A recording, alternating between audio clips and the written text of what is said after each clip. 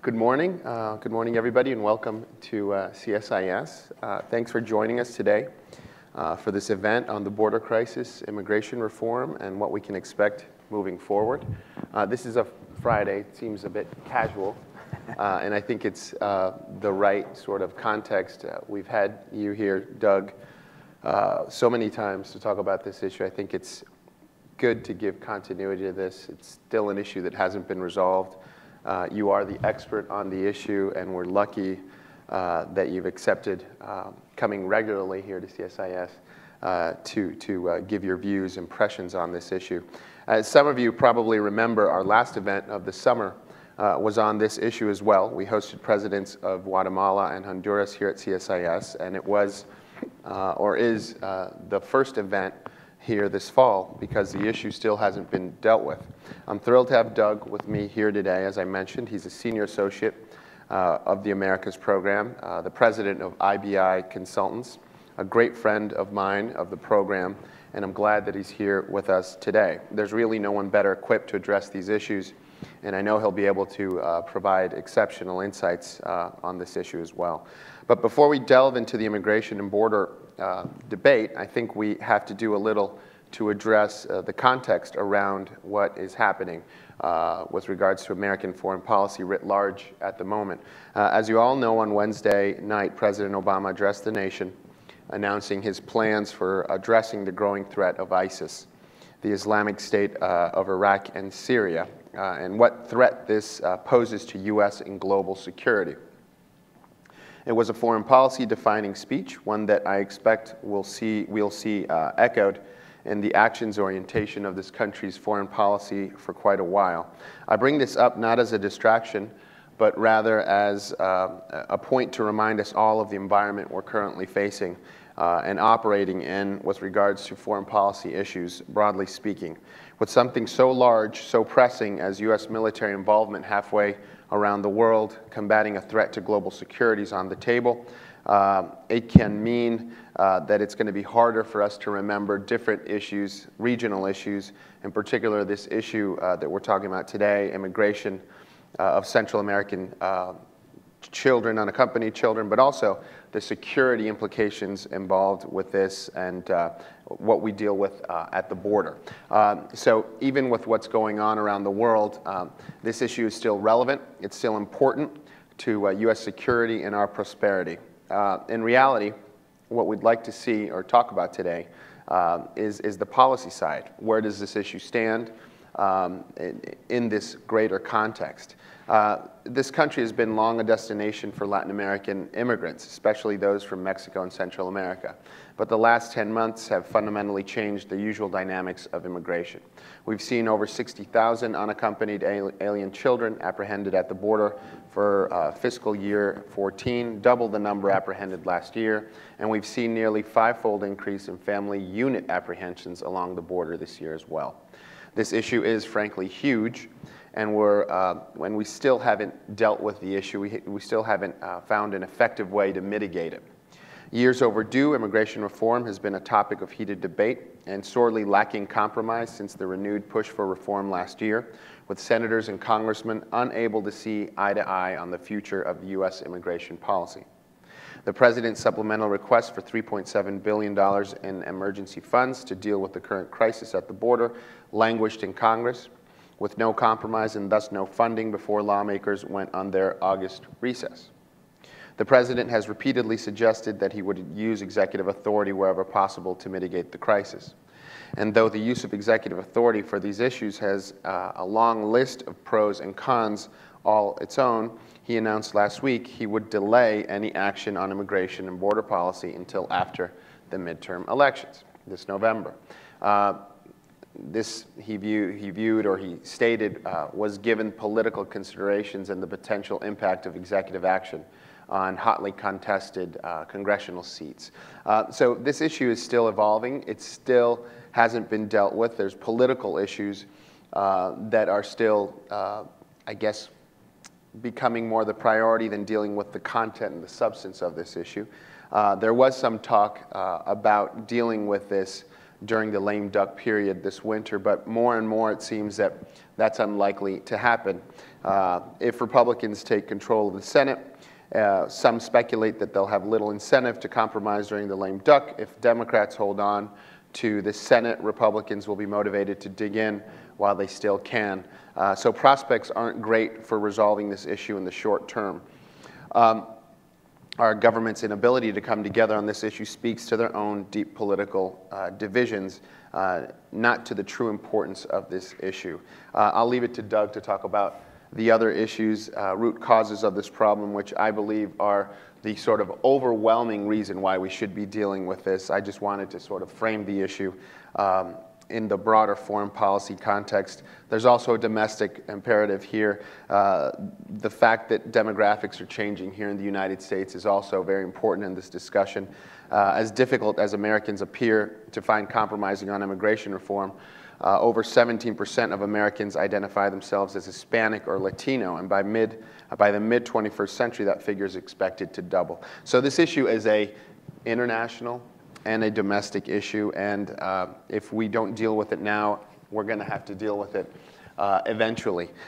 So fixing these problems is long overdue, and Doug has the answers. So I'm going to leave it to Doug. I'm going to turn it over to him. He's going to give us his views on where the issue is right now, and hopefully we'll be able to have a lively chat about these issues, touching on the core issues, and hopefully fill in some voids on questions that you might have as well. So without further ado, Doug, the floor is yours. Well, thank you, Carl, and thank you for that very generous introduction, and thank you for coming. I think one of the things going back and forth to Central America a lot these days is watching the Central Americans watch us and our inability to deal with things that we keep demanding that they deal with on policy issues, and the disconnect is not lost on them. The fact that we can't come up with a policy while we're beating them on the heads to come up with policies themselves that mitigate circumstances is, I think, a real problem, and a problem of perception that makes their willingness, especially in the Northern Triangle, the willingness of those governments to take serious action even less than it was initially, because they don't see anything happening on our end of the show either. And the other thing I just find really striking is how completely this issue fell off the agenda as soon as it fell off the front pages. It just, as soon as it stopped being written about, it disappeared. And on the ground, yes, there are fewer unaccompanied minors coming. The dynamics have shifted a little bit, but the fundamental problems are all still there. And as soon as people could stop talking about it, they did, which was really striking to me as a driver of policy. And I think that partly explains why both the administration and Congress stopped talking about it as soon as they could, because nobody wants to deal with a very prickly issue. But I think that going forward, you have to look. If you look at with the dynamics driving Central America, none of them are better either.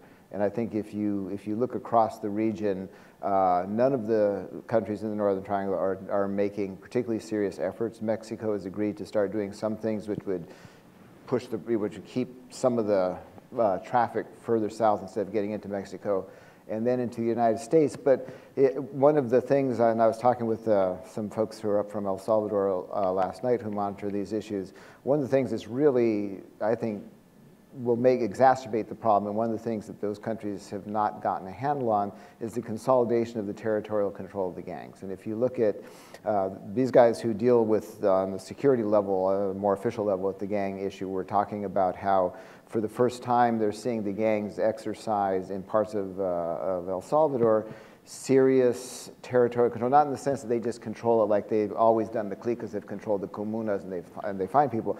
They're setting up their own judicial systems. They're telling people, they're setting up their own public transportation systems and not letting the buses in. They're running their own pickup trucks and their own buses back and forth. They've always been involved in the transportation business and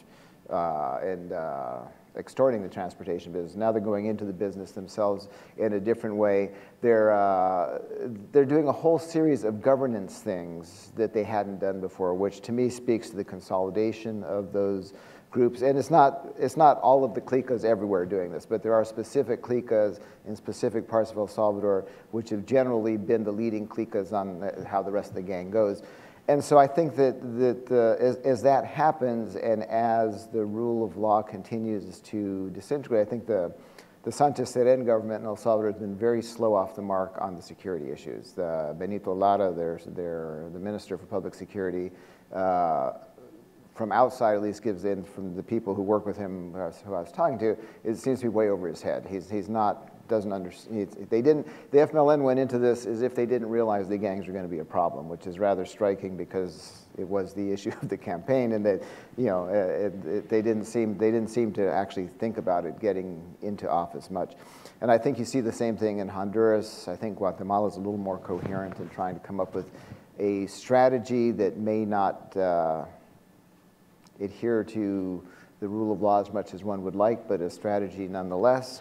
Honduras, I think, has learned very well how to speak a language that the policy people in Washington understand and like, because it sounds very much like we'd like to hear, but I don't think there's much substance to it. So I think across the region, the problems that you see are getting worse. The driving factors are getting worse, exacerbated, and there's very little engagement except for initially, you know, Biden goes to Guatemala, we do a few things, and as soon as, and then the engagement essentially stops.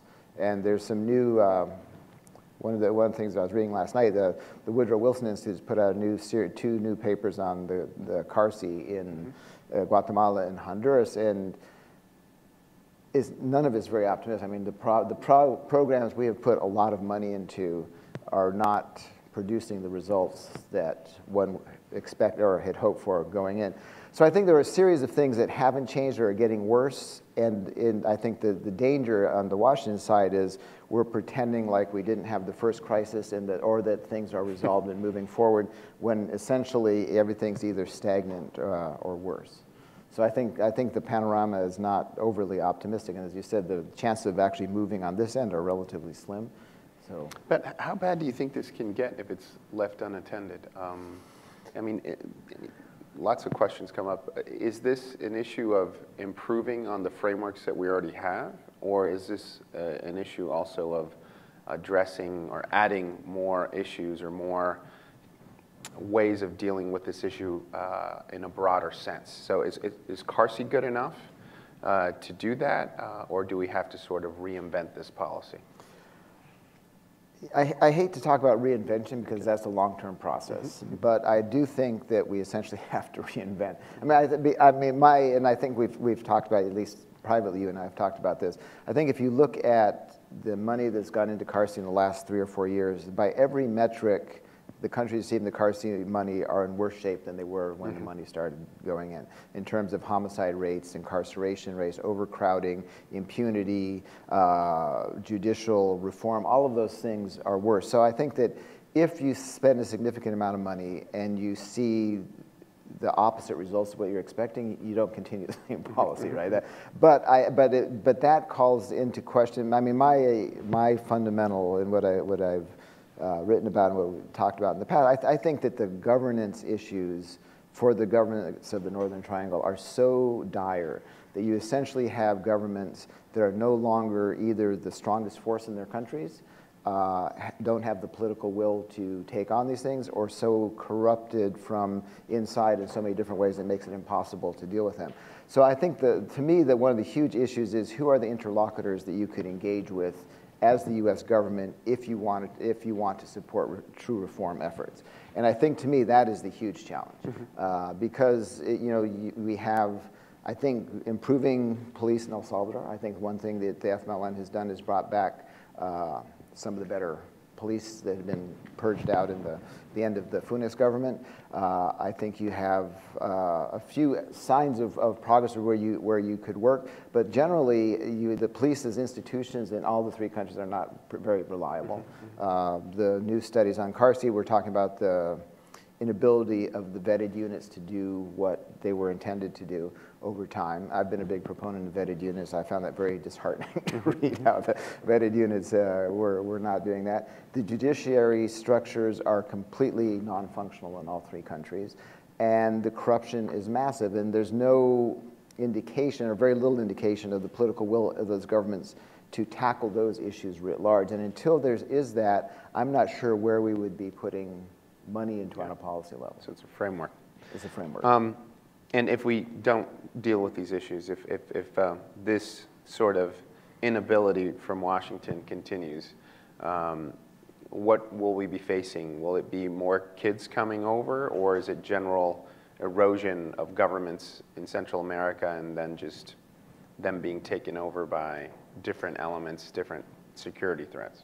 I would say probably both. I think that what the driving factors there, and if you like in places like San Pedro Sula or places around in certain parts of San Salvador, around the communities around San Salvador, the violence they really are war zones, and these kids really, I mean, one of the things that the the gangs have been doing across the region is essentially shutting down schools. You're losing what little education systems there were, because they begin extorting in the schools when they're 11, 12 years old. They take over the schools, and then kids just stop going. They flee, or they're incorporated into gangs, they stop going.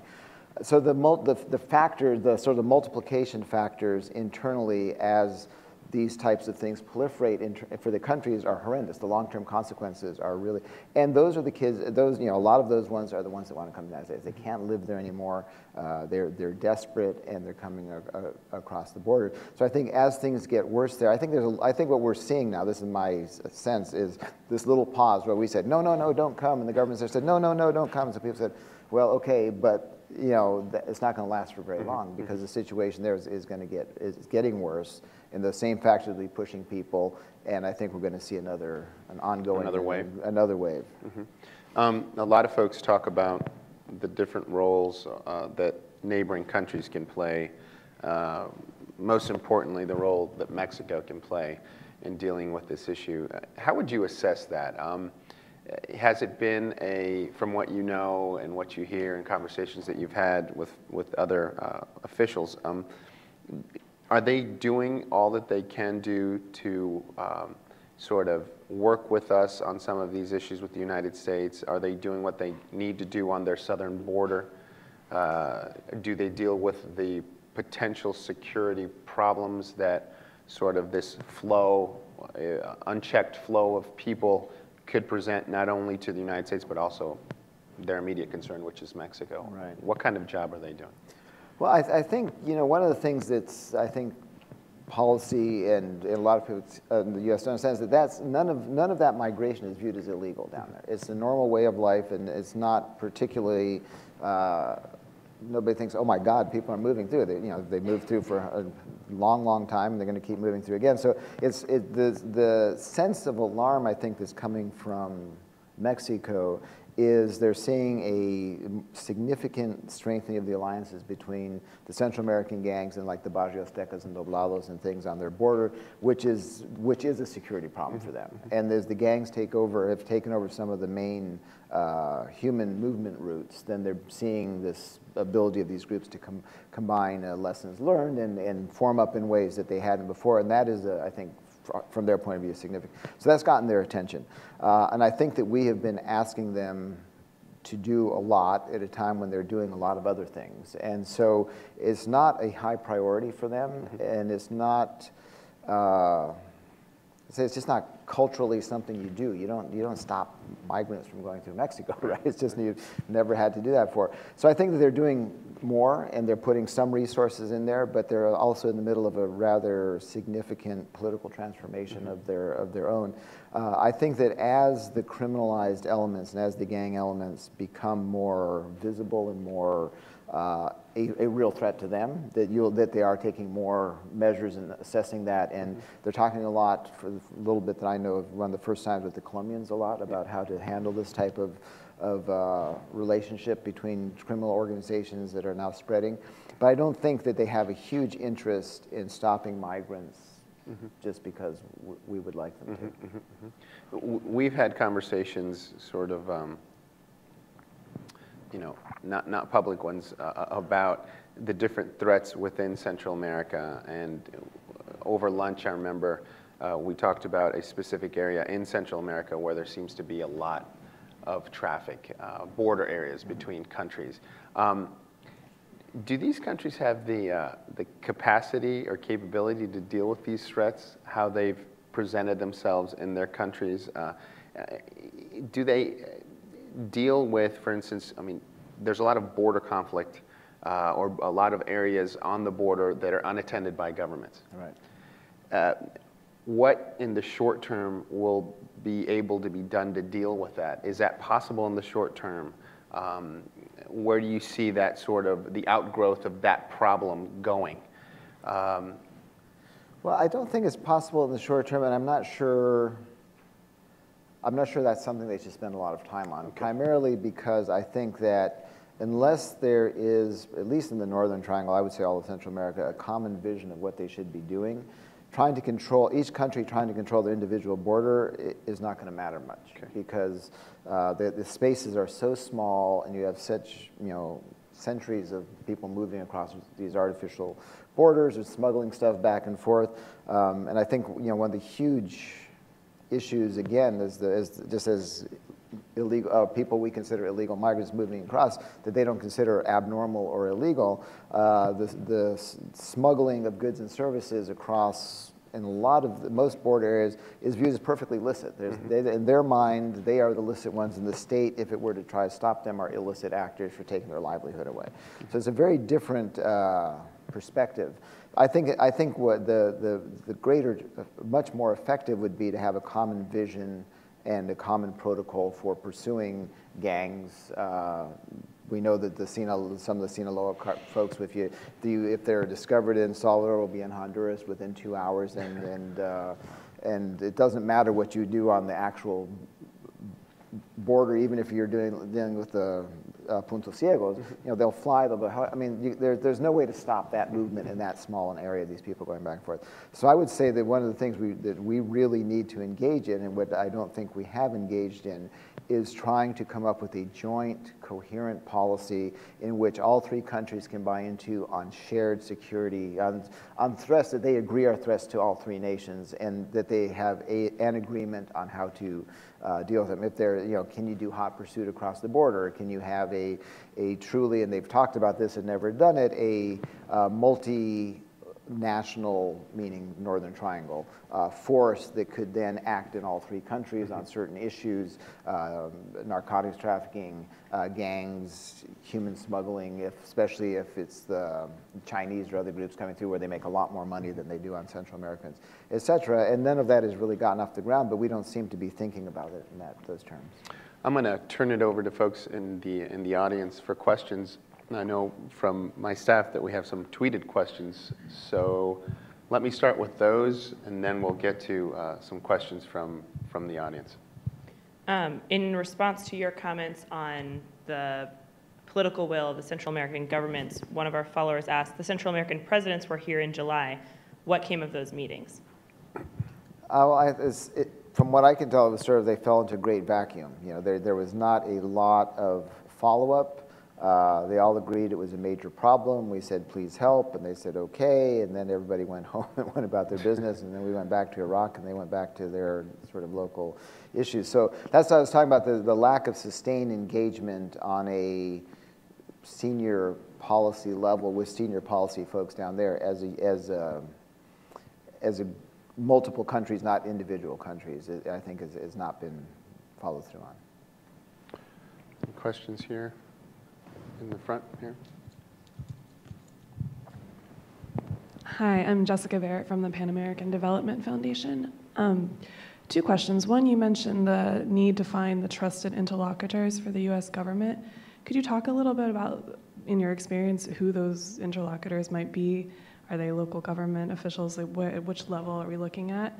And then also, thinking about the private sector and the role that they played in, for example, Mexico and Juarez and Monterrey, do you see any similar types of engagement with the private sector in any of these 3 countries? Any opportunities to form these kinds of coalitions around violence?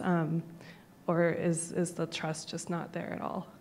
I think the second question is really important on the private sector and why they're not engaging more, because they're not. And I think that that is one of the, and I do it as much and more, maybe more than most. I think one can make very harsh assessments about what the government has and has not done. But I think I often don't, and I think talk about the private sector and what they could and should do and what they're not doing, which is, I think, equally,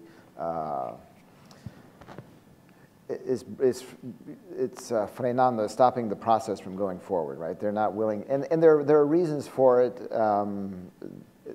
historic and I think current reasons. I mean, it's very hard, for example, in El Salvador to attract investment or get people to put more money into businesses when the gangs are constantly expanding and they can't move their people safely back and forth to factories. And when you have, across the region, huge amounts of narco money now coming in and undercutting legitimate businesses as they go into the laundering business in ever more sort of serious ways. And you know, if you're a narco and you want to set up a business and you don't care if you make a profit because you're just laundering money and you can take a 10% loss, you're going to put the private sector out of business fairly quickly, and they're doing that as we saw them do at a certain phase in Colombia. They hit the same dynamic. So there are reasons, but I think there's also in Central America a historic tendency of the really rich in the business class to just sort of walk away or to come back to Miami and just sort of pack up. And I mean, a couple of years ago, I don't know what the current statistics were, but in 2000, I think it was 2012 or 2013,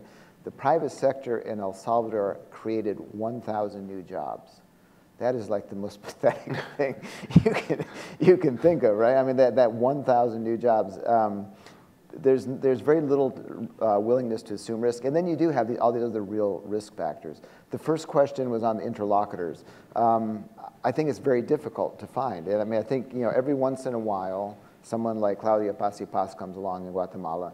Everybody gets on board. We're there. The EU's there. She's making documentable progress. And she gets too close to certain interests, and boom, she's gone.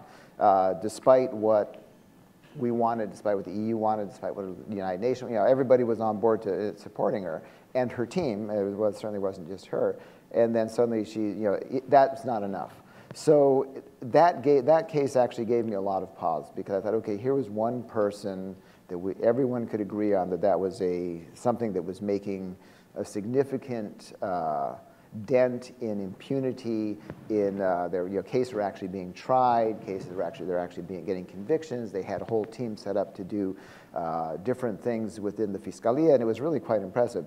And all the international support was not enough to keep them from knocking her out when they wanted to knock her out. Which then to me demonstrates how incredibly difficult it is to get to the real root cause of this, to real change, because she was okay as long as she was more or less not touching core interests. And then she was touching core interests, and that was the end of that. And you don't say, and what's the message to everyone else who might ever want to do that?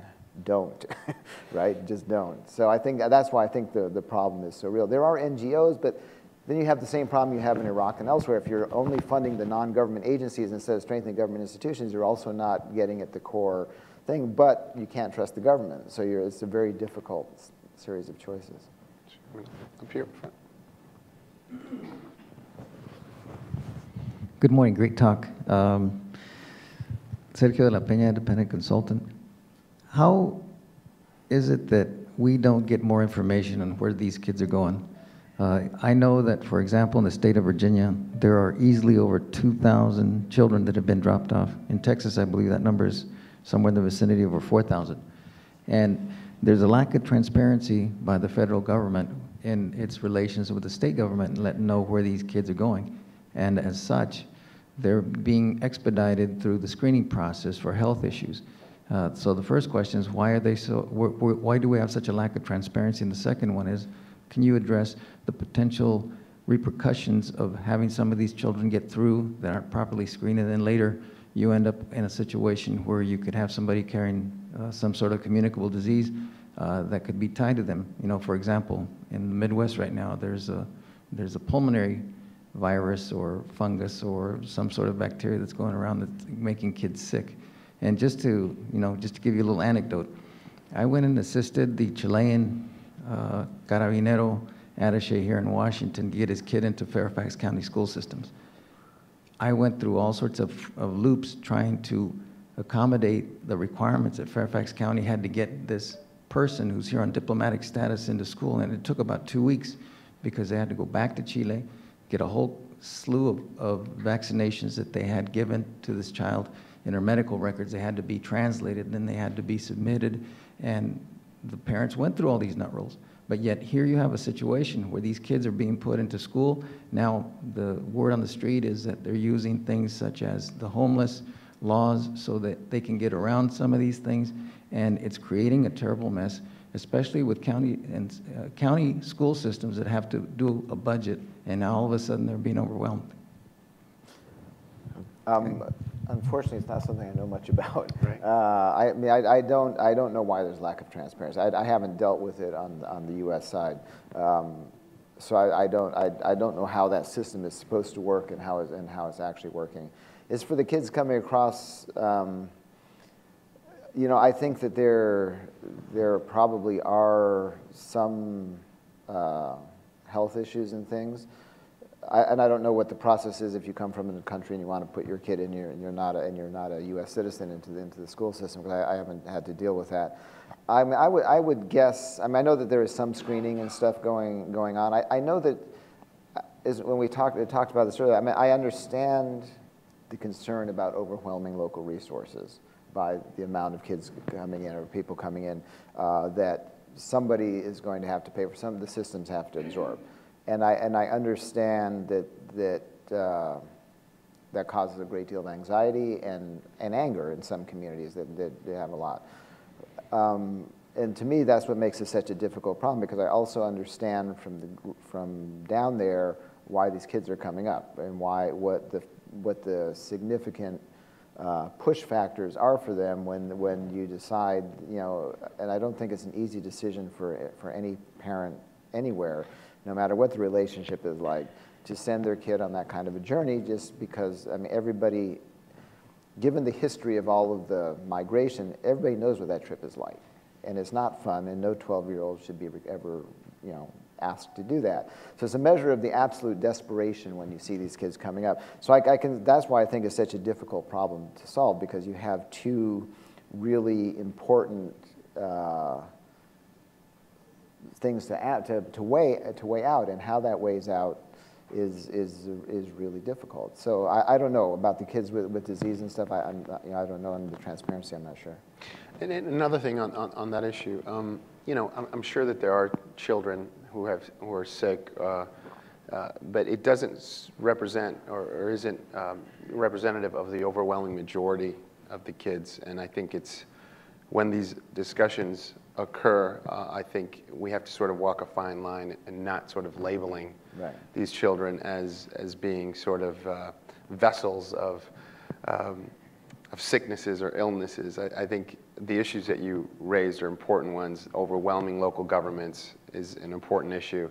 We wouldn't want folks to be expedited and then find out that they had a terrible disease. So I think it's important to be able to do those things. It's just that within the context of this discussion that is so heated, labeling all of these kids based on what you might find with a couple is something that you want to be careful with. I'm not saying that you're doing that, but I think that it's important to sort of mention that in the discussion, which makes me think about another issue as well, which is who's coming in and where they're going, which I think was your original question. And we know that there's folks that are coming because they're running away from violence. We know that there are folks that are coming because they feel that there'll be a better economic opportunity in the United States, looking for a better life. But we also know that there's folks that might be infiltrated that have to do with the maras. And we also know that, and I want to get your reaction to this, you know, when I used to work on the Senate Foreign Relations Committee, we always used to talk about that they would use the same ways of coming in, that people would come in for labor or for different issues to the United States, people that weren't interested in harming the U.S., but that the bad guys in coordination with the Maras could use those same ways of getting into the United States to do bad things. And my question to you is, now within this big framework of ISIS, of heightened concerns of terrorism again coming back in Europe and in the United States, are the Maras likely to be to take advantage of opportunities or interested in opportunities to work with international terrorist organizations? They know how to get into the United States.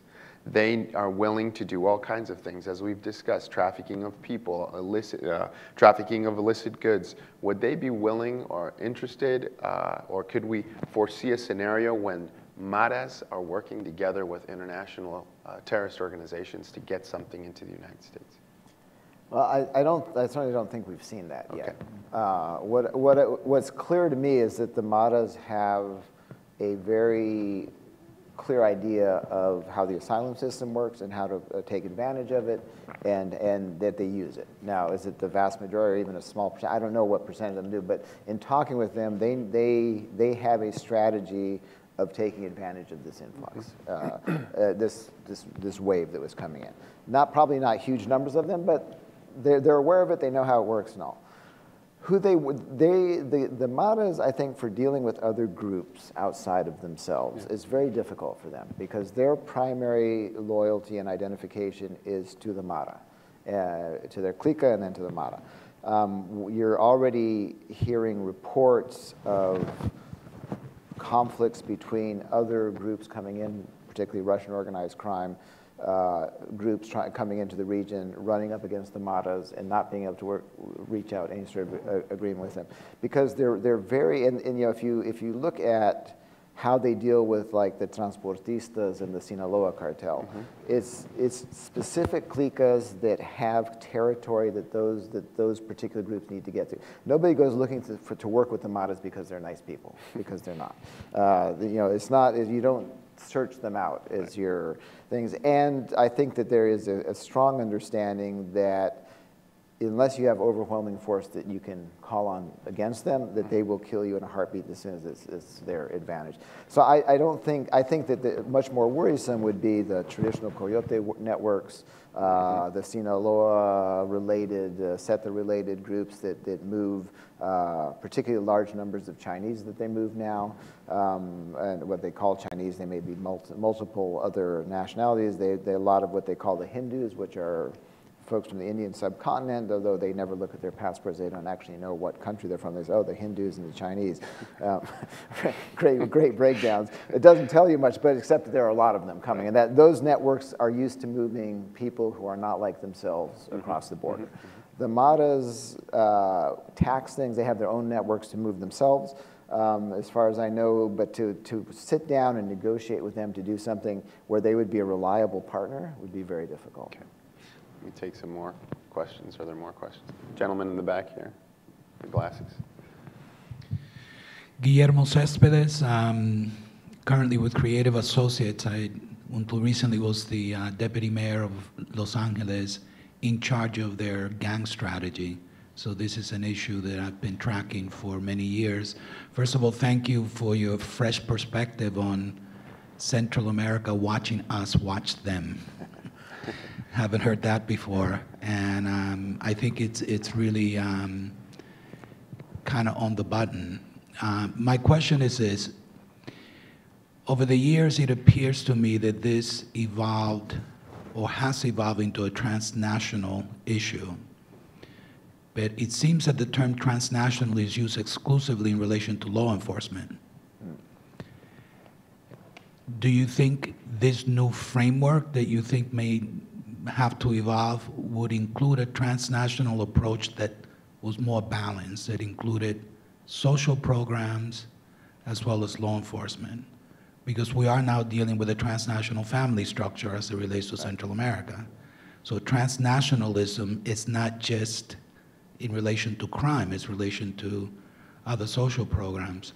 So is this something that you could see emerging as a potential framework for looking at this issue? Because it's a back and forth problem, especially with LA. Right. Some of, history suggests that some of these issues, both Maras were born in Rampart. Right. And it's not popular, but we did export them. Yeah. So at some point, it seems to me that, do you think that lens is shiftable? Can we start looking at this problem as a transnational issue rather than an issue of Central America? That's an interesting question. I think, yeah, I mean, I think one of the huge things, is, as you well know, is the trans family issue, right? You have people down there, and you have a tradition of coming and going as well, and this, particularly before this last wave. I think from 2008 to 2012, the number of people going back was more than the people coming into the country. You had this imbalance, you know, but not imbalance. It was economics, right? We had a recession. They were going back home. So I think it's a very I think it's very relevant. Whether can it be shifted, I don't know. Should it be? The problem I keep going back in my own mind to the issue that you can't have. It's very difficult to have 3 individual policies for 3 different countries down there. Each country being so small, but having having a large number of people in this country. It has to be regional, or it just can't really work in my mind. And so I think that's to me the great. If you had a consensus down there as to what the issues were, working with some consensus up here, which we also don't have in between the president and the Congress among different parties, et cetera, then you could probably begin to discuss in much more depth what the factors are and how to get at them. But as long as you have at least 3 strategies on the ground down there and 3 strategies up here, all of which makes 6 strategies that don't overlap very much in any way, it's very difficult to imagine coming to a paradigm shift. Let me get a question from the audience here. There's a woman over here on the left. Thank you. My name is Catherine Mungeon. I had a question about the regional strategy. My understanding is that the push factors in Honduras and El Salvador are largely crime and homicide issues like that. In Guatemala, there's also the source of migration is, you see it more in rural areas with a lot of poverty. If that's true, how does that affect a regional 3-country strategy when we're seeing push factors differ from country to country to a certain extent? Also, you hear a lot about our success in Colombia leading to this problem in the Northern Triangle. With that in mind, to what extent should Panama, Nicaragua, and Costa Rica be involved in a regional strategy? I think the second question, I mean, I think the answer is a great deal, because I'm not sure I buy. I think what's happening in Mexico has much more to do with what's happening in Central America. I don't view the Colombia piece is particularly having a huge impact, because Colombia is still exporting. I mean, most of it, a lot more goes out through Venezuela and Ecuador than it used to, but I think that's still I think it's still the FARC and other groups that produce. But I do think that the one thing that Colombia did show with the Plan Colombia with significant problems that addressed it was that the political will mattered. And when Colombia developed its own internal political will to deal with its multiple factors, and there was something there to support, not only the United States, a lot of other countries then had stepped in, and you had, I think, in terms of a very complex situation, a relatively successful program. And I think that key factor on the political will is what's missing in Central America. If you look, because I was living in Colombia during the end of the Medellin cartel into the Cali cartel and the paramilitares and all that stuff's going on, it was a mess. I mean, and it was but the other thing that made Colombia, I think, doable, besides having really intelligent people on their side and some pretty intelligent people on our side, was it was one country. You were dealing with one government doing one thing in one space. Have all these different countries, but I do think that the bleed over factor from the Northern Triangle south into Panama and Costa Rica, Nicaragua, I think is different because it has a very coherent internal structure that makes it more difficult to, and frankly, because they're much less democratic than the other 2 countries, they can do things more quickly than Costa Rica is very slow to react because it goes through a democratic process and has a Congress that actually matters, whereas Ortega doesn't have to worry about that particularly. So they can speed up their reaction times.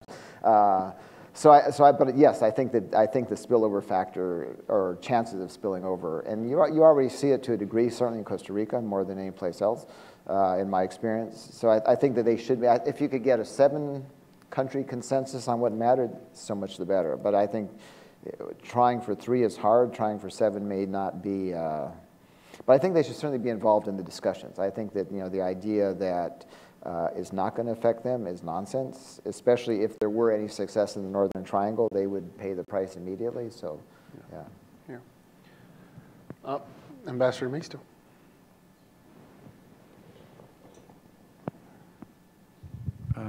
Thank you. John Maisto, I'm a retired U.S. diplomat with a lot of experience in the region. Kind of a follow-up question that links to U.S. policy. Your old newspaper, the Washington Post, had an editorial not long ago calling for a Plan Colombia for the Northern Triangle.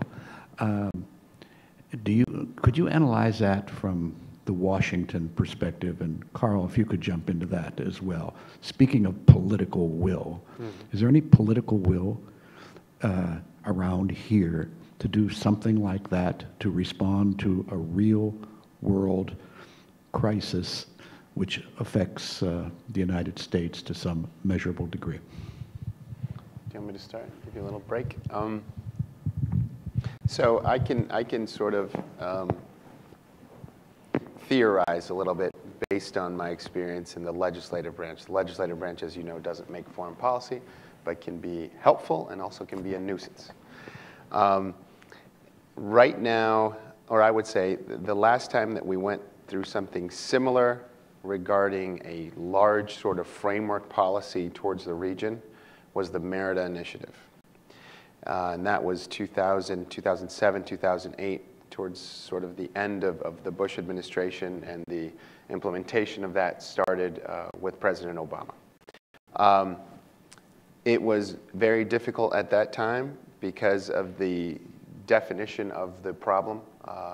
We were talking about our ability to strengthen the government of Mexico to deal with the problems that existed in Mexico, strengthening the judicial branch, strengthening their ability to deal with some of these security threats, their presence all over Mexico. It was something that was in the making a decade before, as you know, Ambassador Maisto, close relationship that was sort of evolving between the military and the Department of Defense was key to being able to move on the Merida Initiative. Right now, it seems that there is a willingness in the executive branch of the United States government that is not matched by the context and environment that you see in the legislative branch. The legislative branch is of two minds on this issue. One sees purely a security issue, and they have one way of dealing with the security issue, which has to do with, impediments and strengthening the border to deal with these issues. And then you have other folks that might look at this more as an immigration issue. I think both sides sort of have a point, but I have not seen a sort of critical mass of both parties talk about dealing with the root causes of this issue.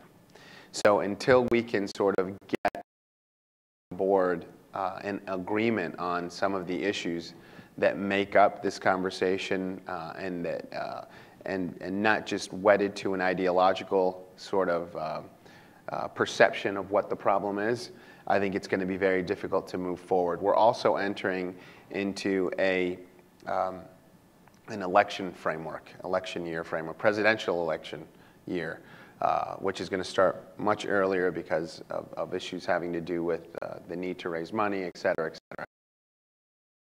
to do big things because they will have a sort of the potential for political fallout, which you won't be able to control one way or another. So that's another challenge that you're going to face in this issue.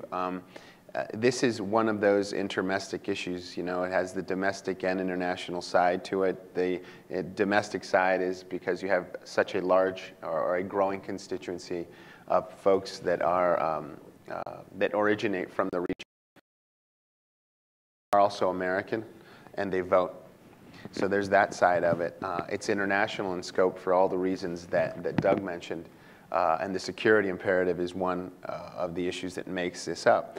But at the end of the day, you know, and you know this better than anyone, there's a long history that the United States has in this area, in the region, going back to the wars in the 80s and at the beginning of the 90s, and that, you know, we have this close relationship with this region. Perspective, it just seems sort of disturbingly strange that we wouldn't be able to, on the foreign policy merits, come to some sort of consensus to deal with these issues. We have the contacts, we have the relationships. You know, that to me is bizarre. We're in a conversation now, and this is sort of the issue that's been out there for a while, which is deal with a lot of these issues. I think that probably people would be more likely to deal with or to be acceptant of the use of executive authority to deal with the crisis, but not to deal with a long-term policy solution to the problems that we're facing. But these problems aren't going away, and things are going to worsen.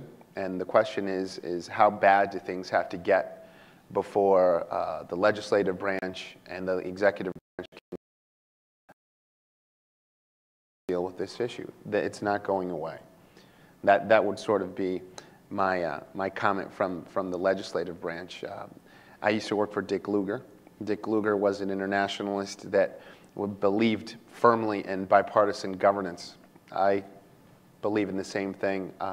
I hope that, you know, we're able to see the same sort of situation or something like it after the fall elections. But I'm not. But I'm a bit negative on. Yeah, I don't have anything much to add. I think one of the truly extraordinary things about Plan Colombia was that it went from Clinton through Bush through Obama, which is. And the results are measurable and they're there, and you can see that, but I'm not sure that's replicable in the current environment. Yeah. Nor am I sure the countries down there would know what to do with it. I'm not sure the Northern Triangle countries are in a position where they could assume the responsibility that they really want to do this. I mean, one of the things that when Carl and I were doing the Colombia report that I was really struck by, and I think I mentioned this last time, at no point in Plan Colombia did the United States provide more than 24% of their military budget, and by the end it's down to 4%. I mean, the Colombians put an enormous amount in, and that is not something that's replicable in Central America right now. They owned it, the Colombians that owned it. So. Any other?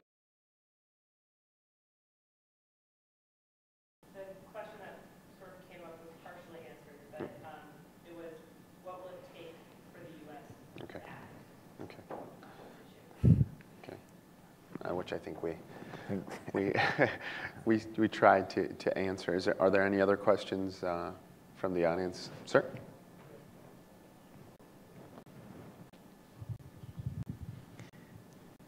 Right now, the numbers that are coming in are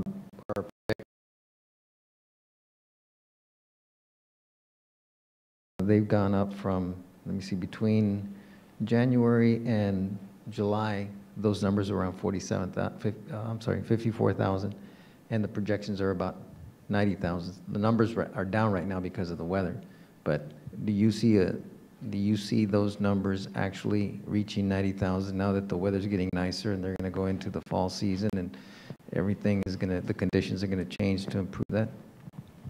It's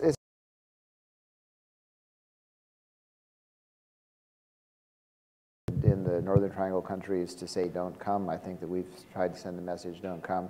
I think that for a variety of reasons we might be in a pause for a while, partly because a lot of people spent a lot of money and didn't get the results they wanted with that money, and people have been deported back, which then maybe people said, oh well, and I think there is some understanding that a lot of this whole dynamic, the timing of this dynamic is driven by the coyotes.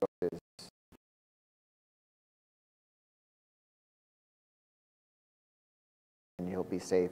And as that sort of worn off, I think as the situation gets worse, deteriorates there, we'll see another wave. Whether we reach 90,000 now or whether there's another 3 months in there where the pause is driven by other factors other than the weather, I don't know. But I don't think we've seen the end of it. I think we'll see a wave, and then if that doesn't work out so well, then a few months later we'll have another wave as people keep trying.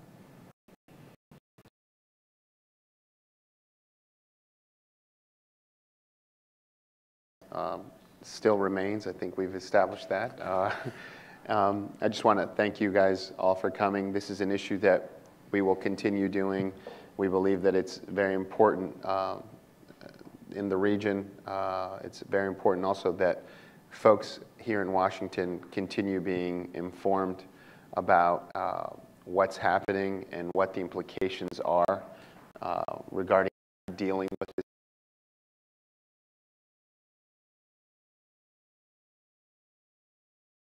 Expert on the issue that we can always call to inform us and to enlighten us on this. So thank you once again, Doug. Thank you guys all for coming, and we look forward to seeing you at another one of these sessions. Thank you.